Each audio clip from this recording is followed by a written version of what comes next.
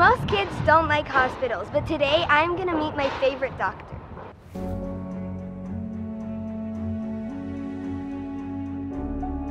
More than 2,000 years ago, the Maccabees delivered Jerusalem from the hands of the Seleucid Empire and returned to the Holy Temple to light the menorah.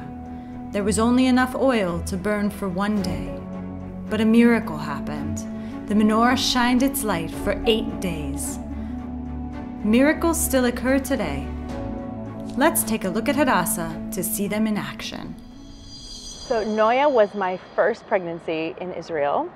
I had 2 other children at home, and it was a wonderful pregnancy, actually. It was joyful, and she was born at Hadassah.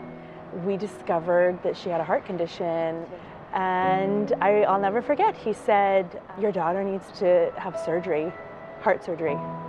And that for me was, sorry.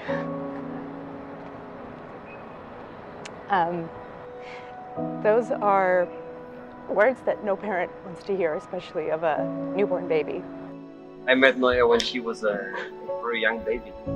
I think a few weeks old, if I remember correctly. She didn't breathe well, she didn't feel well, she wasn't doing very well, and nobody really knew what's going on with her. She met, and that's when we found that she had a narrowing of the aorta, narrowing of the major artery. And because she was a young baby, then I referred her to surgery, which is done here at Hadassah.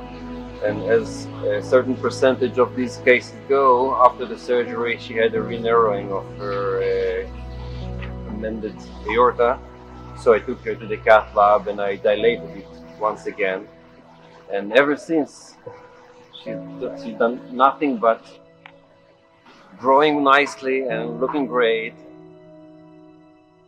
What really helped was that Dr. Sagi was there, and he was always reassuring. He always told us that it's going to be okay, and that was really reassuring for us to know that at least we have a wonderful doctor and she's in good hands.